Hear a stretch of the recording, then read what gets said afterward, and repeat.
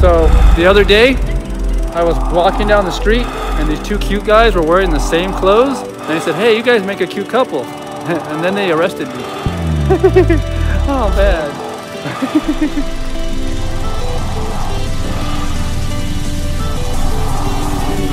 Hello everyone. Oh no. I'm making this video in response to the whole IQ controversy surrounding my IQ testing result. Oh no. And this lying, foolish shit doctor. Oh no. Dr. Randy. Which, Oh man. you know, what he said this morning on the wrap-up show was complete bullshit. Oh no.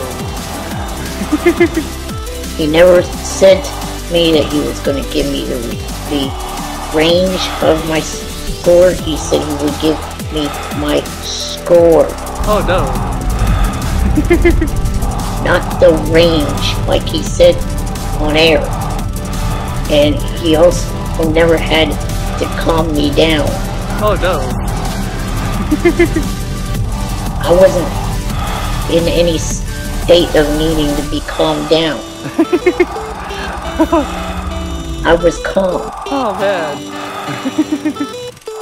in that office.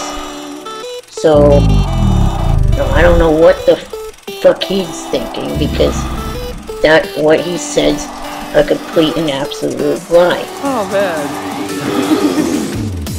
He was the one lying, not me.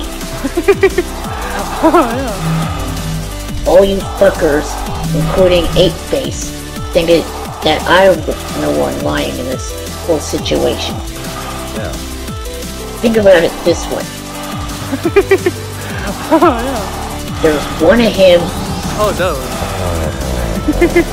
and two, you know, myself and my roommate.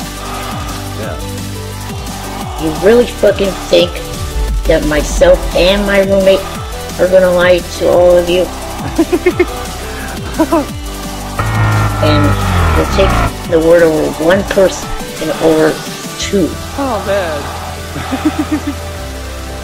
One of which is a person that's been a part of the show since 2002. Oh man. A little over 8 years. So the other day, I was walking down the street and these two cute guys were wearing the same clothes. And I said, "Hey, you guys make a cute couple." And you assholes want to take the word over some quack-ass psychologist that has been a bagel. And then when the cops, they pull me over and they say, "Hey, where are you going?" I go, "I'm going to jail once you run my name."